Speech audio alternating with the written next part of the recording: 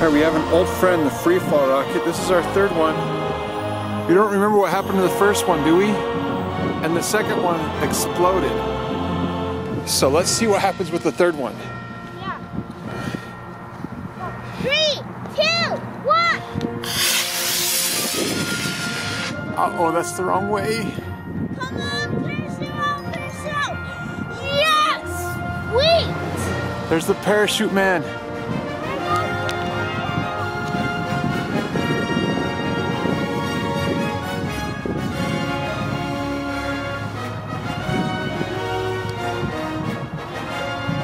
There's the parachute man.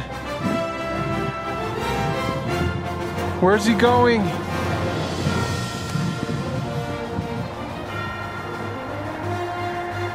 Where's he going? The parachute man. He went into the arroyo.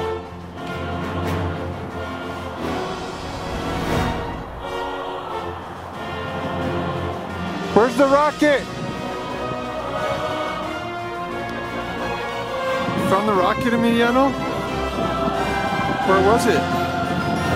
Was it in the tennis courts? Yes, it was in the tennis court. Well, we still gotta find the parachute man. Okay. Emiliano, did you find it? Yeah. Where was it? Right here. No, it was just on the tennis hut. Oh, okay. Kind of by the tennis court, huh? Yes.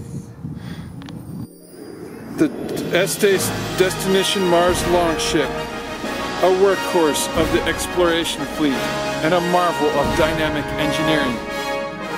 The Destination Mars Longship planetary transport is the lifeline connecting old Earth to new Mars.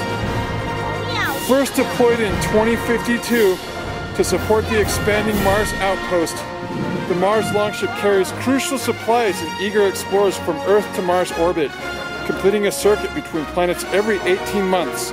But to the Mars explorers, the massive vessel is more than just a cargo ship. With each return, it's a vital link to the old planet and a reminder of home. To Mars? Okay. 4, 3.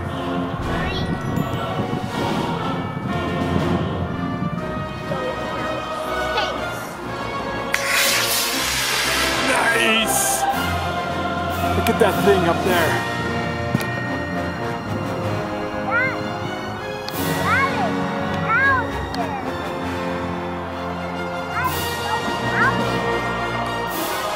We have a wobbly parachute on the return trip from Mars.